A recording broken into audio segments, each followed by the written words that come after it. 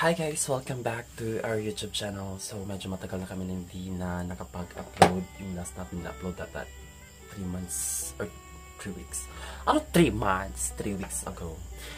Then, yun nga. So, story time. Yung rason kung bakit hindi ako nakapag-upload.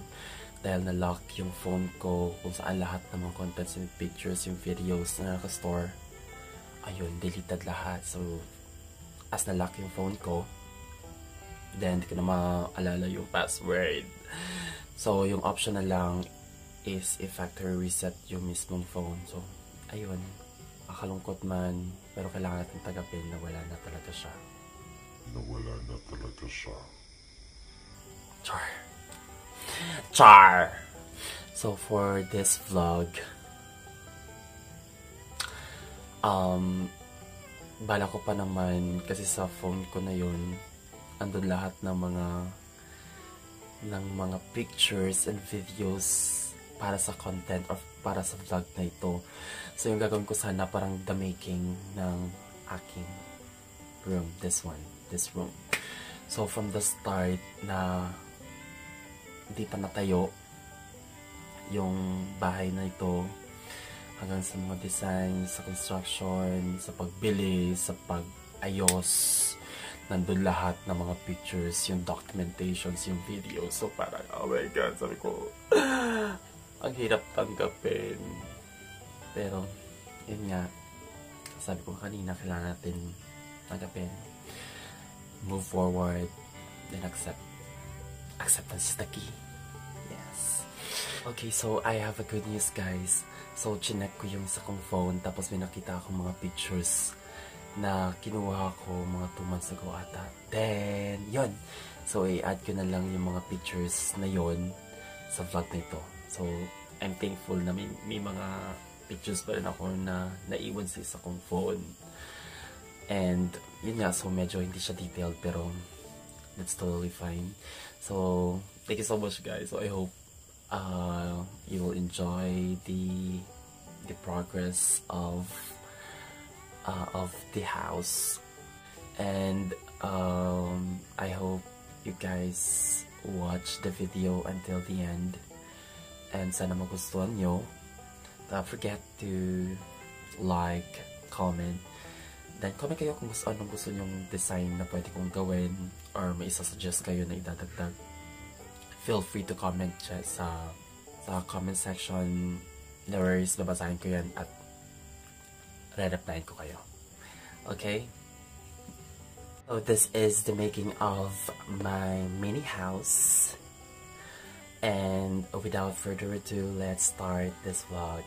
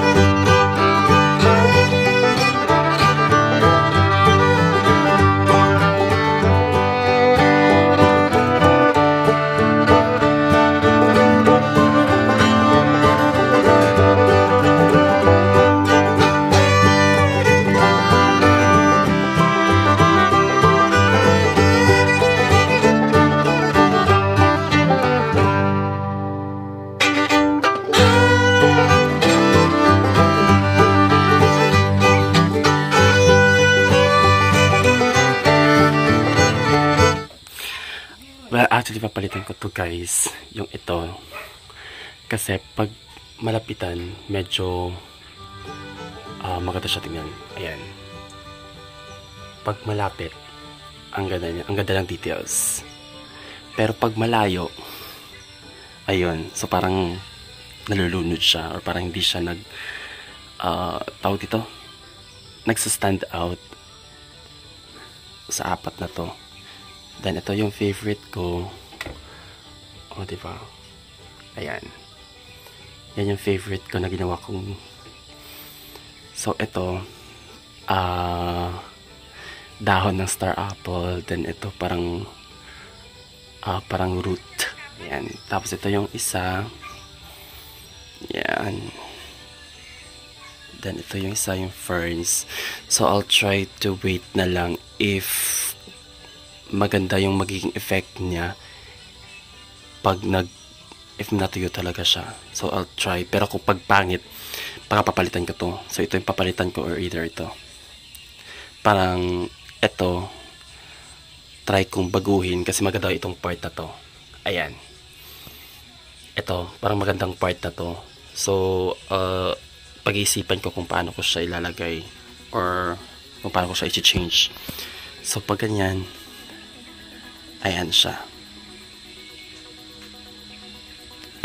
So itong chandelier na to, binili ko to, ito, in-order ko to sa Shopee.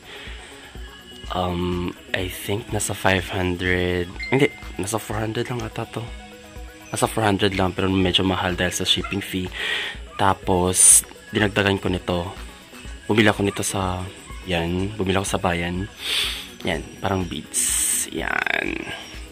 So parang pag makita mo, so lotus siya na parang meron pollen na design. Ayan. Made of barbecue sticks. Tapos yung natitirang tile sa kisame na ginamit ko, yung parang sticker. Tapos mirror. Ayan. Ayan siya. Ayun. Diba ang cute niya tingnan. So dito na naman yung workstation ko. Ayan yung mga phone. Ito yung laptop na binigay ng company. Then yung parang table ko, sewing machine siya. So luma na siya, hindi siya nagagamit. Ito yung ginawa kong table. Diba galing? Yan, altar namin. Then ito, yan. Actually, tatlong yung ganito na ginawa ko. So parang base nito, parang kawayan lang. Tapos nilagyan ko dito na parang bamboo genus. Pero I think, tigba kasi yung tawag sa amin dito. So yan, nilagyan ko na rin siya ng mga like stones. O parang, ayan. Hanggang dyan lang yan sa gilid. Ayan. Ayan siya. Ganyan siya ka. Ayan. So, papakita ko sa inyo ngayon guys yung CR. And ito pabukas. Ayun, may timba. Then, yung maganda dito. Ay, may plant ako dyan. Tapos, ito. Mga bato-bato. Then, pag pinapakan mo ganyan, napaka-relaxing niya. Yes. Pero pupunuin ko pa ito ng marami pa. Kasi tinatamad ako minsan kumuha ng mga bato sa ilog. Diba? Nakita ko yung idea nito nung pumunta ako sa isa sa mga resort before sa Cebu. Nung college ako. Tapos, yung sa parang massage. Sa Nuatay ata nakita yung parang nakita ko yung parang yung mga yung ganito. Then nakakatawa. Ayan yung part na to hindi ko pa nalalagyan ng parang wallpaper. 1 week na to hindi ko pa rin nalalagyan para akong tanga, diba? Ito yung design ko.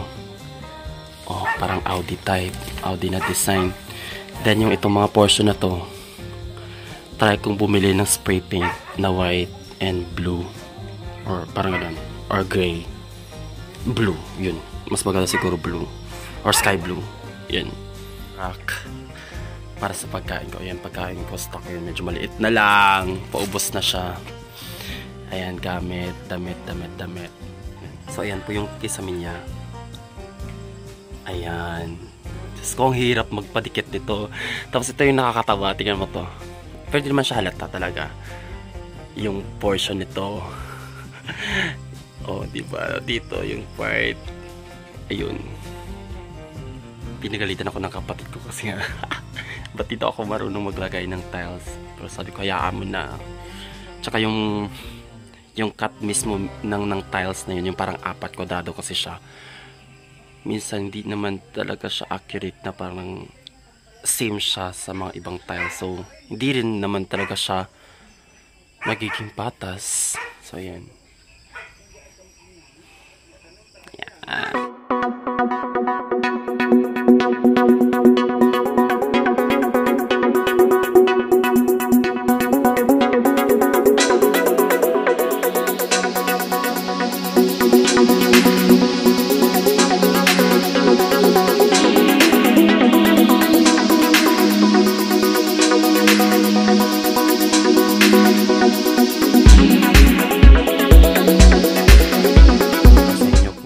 Kung gaano siya kaganda kapag gabi. So, let's start. Papatayin natin yung ilaw. And boom. Patay yung ilaw. Then, isasaksak natin yung lights. Boom. So, ayan. Yeah, ang ganda. Diyos ko, parang naman ako nasa bar. Nakakamiss. Ayan, ganyan siya. Diba? Pero pwede mo naman siya ma-change depende sa mood mo. So, ito yung controller niya. Actually, binili ko rin naman to sa Shopee. Nasa 300 plus lang. So, try nyo guys. Blue. Yeah. Oh my god. Green. Yan. Yan yung favorite ko. Green. Diba? Yan. Tapos red. Maganda din red. Oh, diba? Lakas makasogo. Joke. Then, sky blue. Ay, or something pang red and blue. Yan. O, diba? Sarap sa mata. Tapos, ayan. Parang vintage. Ayan. Parang blue and green. Then, green and red. Ayan, blue and red. O, diba? Violet yung effect. Ayan. Blue and green. Red and green. Ayan. Same lang. Tapos, meron din naman option. Ganyan. Yung nagpa-flash. So, parang ito siya. Flash. Fade, smooth, strobe. Ganun. Parang ganun. Then, check out ito. Ayan. Ito yung pangalawa. Then, try natin ito. Ayan siya. So, yung effect niya. Oh, ganda ng transition. Tapos, pag-fade. Ayan siya. Cute. Tapos pag smooth. Ayan. so bago natin i-end yung video na to, mag-iiwan ako ng mensahe na minsan kailangan natin ng tulong ng ibang tao para abutin ang ating mga pangarap. As minsan kasi pag tayo lang mag-isa mag-e-effort para abutin ang ating mga pangarap, ang hirap, diba?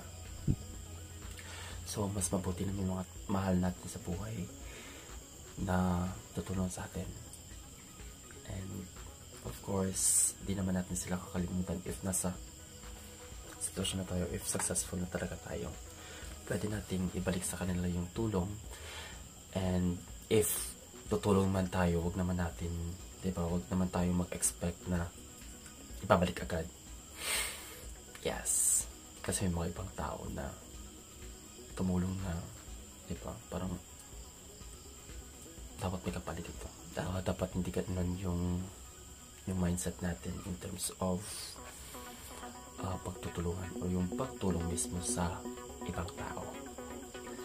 Then, I'm hoping that this house will be a bigger one. So, kapag vlog natin ulit yun, pag alam na may, hindi naman mansion, pero yung medyo malaki lang, yung maraming kwarto. Siyempre, pangarap din naman ng mga iwas lahat na magkaroon ng bahay at lupa, na medyo malaking bahay. I think para rin naman yun sa mga magulang natin. Ito parang sabihan rin natin yung paghihirap nila, yung dahil sa, diba, yung pag-aaral nila sa atin, yung lahat ng sakripisyo Diba? So, I'm pretty sure na sobrang saya nila kapag nakita nila na yung mga anak na successful na sa mga gusto nila, sa mga passion nila. And happy yung mga anak nila sa kung ano man ang narating. Diba? So, keep on dreaming, Beshi. Diba? Pangarap natin yan. So, naaabot mo rin yung pangarap mo. Tiwala lang. Thank you so much, guys. Bye.